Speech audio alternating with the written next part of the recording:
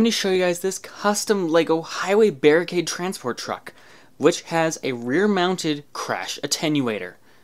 That's a mouthful, but let's get started.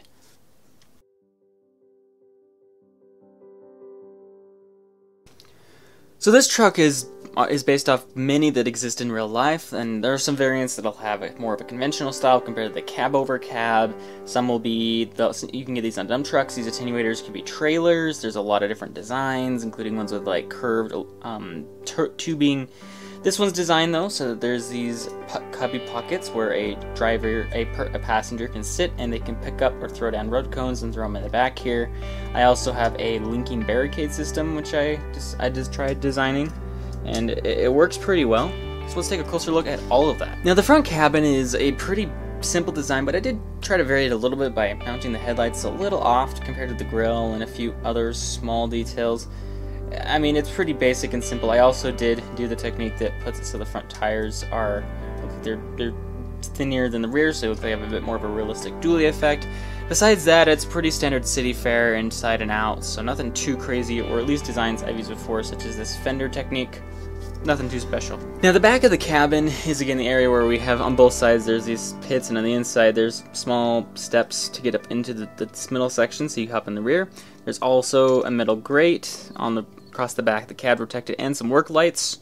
These are based off actual designs I've seen on real trucks. The rear here contains two different kinds of barricades. We have traditional road cones. These are very loved in the state of Utah. Normally they're a little bit, they should probably be, the base is a little thinner. There might be a better way to do that, or the cones themselves a little thicker. Utah notoriously known as the orange cone state, at least to those who live inside, because it always seems like there are parts of it that are under construction.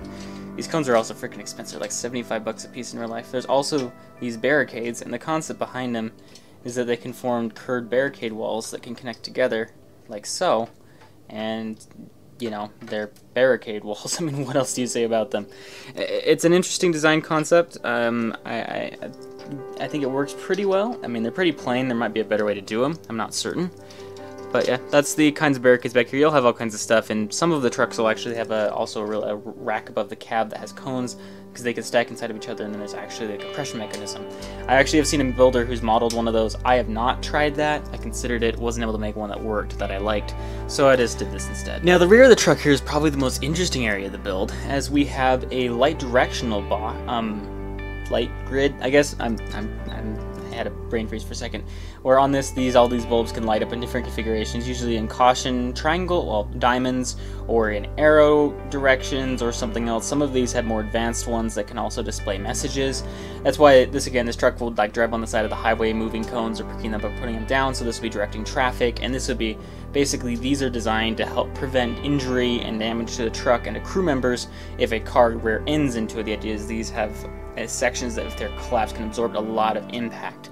This is based around one design that I saw. Normally they don't have wheels underneath them, however this guy is so heavy it's only connected with 4 studs. This rear end will pop off. That's one area I really need to improve in the next model. Another thing, they have triangular cross members, which for structural support. Now there's really no good way to model this in small scale. I tried hinges, I tried everything, couldn't get anything that looked good. So I figured out this technique. I think it's actually legal. The studs aren't technically under stress. There's no plastic getting pushed in ways it wouldn't want to.